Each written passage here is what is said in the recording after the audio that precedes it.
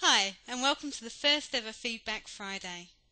It's the 8th of February 2013, and I'm Tammy Bell, the co-founder of the award-winning community website MoveToNZ.com.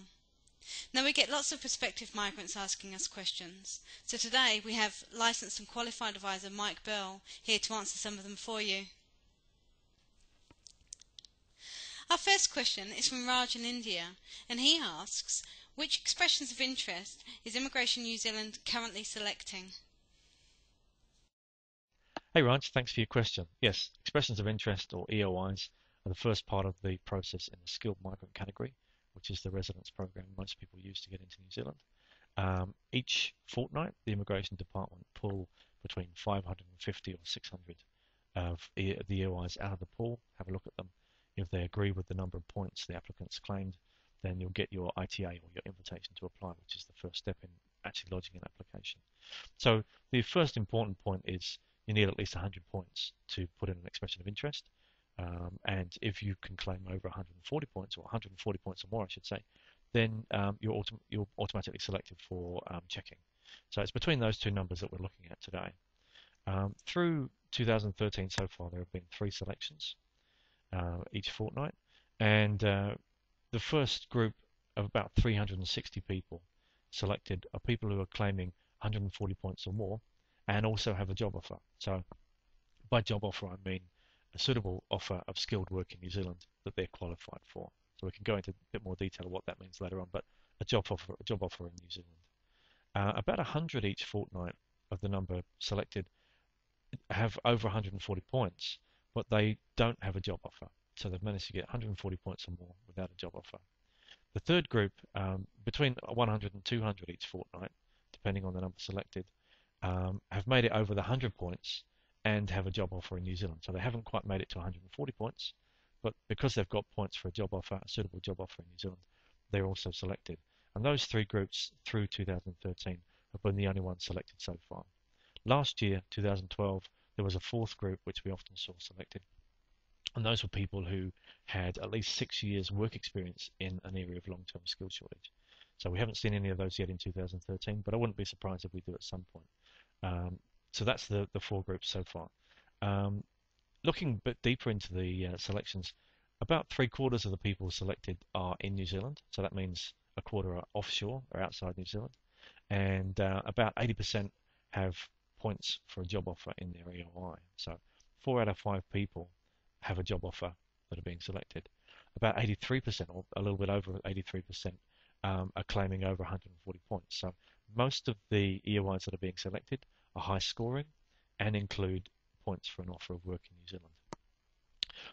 Generally, migrants get confused about this because they think, well, I can score over 100 points, my EOI should be selected, so I'll put one in. And I often get asked by people, I've got 125 points, I don't have a job offer in New Zealand, I don't have work experience in a long-term skill shortage area, should I put in an EOI? And the answer is invariably no, because although you make it into the requirements, you're very unlikely to be selected. So generally, if you can't claim 140 points, you don't have an offer of skilled work in New Zealand, and you don't have at least 6 years work experience in an area of long-term skill shortage, your EOI is unlikely to be selected. If in doubt, you can always contact me or another licensed immigration advisor to get some personal feedback on your position. I hope that answers your question. Thanks, Raj.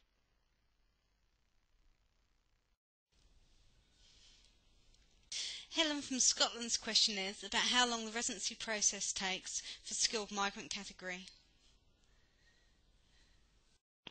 Hey Helen, thank you for your question. So this is an important one for a lot of people, and the answer really differs. So how long is the process?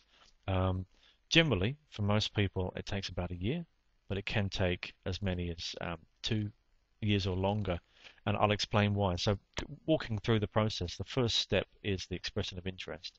So that's you putting all the information you've got onto the online form, and that can take a while. You submit that. Usually EOIs that are going to be selected are selected quite quickly. So often the EOIs won't sit in the pool for very long, but they can sit in the pool for up to 6 months before they expire or lapse. If they're selected, you'll normally receive a letter from the Immigration Department within a couple of weeks, and that's your ITA, your invitation to apply. You then have 4 months to get all your documents together. So A bit of planning can go into that, but you have a 4-month slot. And then you put in the application, and that's when generally the statistics can start helping us work out how long it might take. So many of the New Zealand offices have a target of clearing applications within 9 months, so 90% within 9 months. And usually most applications are going to be cleared between 6 and 9 months, unless there's additional information they need, additional information comes to light. So for example, something that might affect your application comes to light, and the immigration department need to ask you about that. That can add an extra amount of time. Also, if there's a medical condition, it can take time getting specialist medical replies, reports to support your position that you're not going to cost New Zealand a lot of money and support your application. So usually for most people it's around a year. It can take longer and it can actually take less. So for example, the rebuild of Christchurch residency applications, I understand, are being fast-tracked. So that means they're trying to clear 90% within 60 days, which is hugely fast. It is having a knock-on effect with other residency applications. So the fast-tracking of applications in Canterbury is adding, say, for example, a couple of months onto non-rebuild residency applications. Elsewhere around the world, it can take longer also. Not all of the immigration offices are as heavily resourced as the New Zealand ones. So, for example, it's my understanding that the New Delhi office, you would normally wait about 12 months extra for the allocation of a case officer. So you're talking about an average of 2 years to go through the process. But in answer to your question, generally, talking about 12 months to go from start to finish through the skilled migrant category process. Hope that answers your question. So our last question for today is from Frank, who's from the US. He's asking, if he's granted a work visa, which visas would his wife and children be able to apply for? Hey Frank, thanks for your question. That's a very important one. Whereas residency applies to the whole family, so it encompasses the whole family, work visas are for an individual. So what happens to your partner? What happens to your children? So the work visas, most people get a work visa under the essential skills category, which is a skilled job offer. And that visa will be linked to an employer. So it'll actually have an employer's name on your visa. Your partner can get a work visa for the same length of time based on your partnership. You'll need to prove that you've been living together for at least 12 months and provide as much evidence as possible for that. But your partner can get a work visa for the same period of time, and that's not linked to an employer. So that means they can work in pretty much any job. They can even potentially be self-employed. Your children also can get student visas for the same length of time. So that would make them effectively domestic students. So they can go to school, they can go to kindergarten, nursery, as if they were New Zealanders, and they don't have to pay international fees.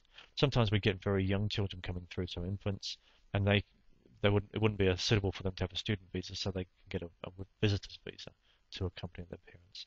But to answer your question, yes, your partner can get a visa for the same length of time as your visa, and so can your children. Now that's all from us this week. Hope you enjoyed it.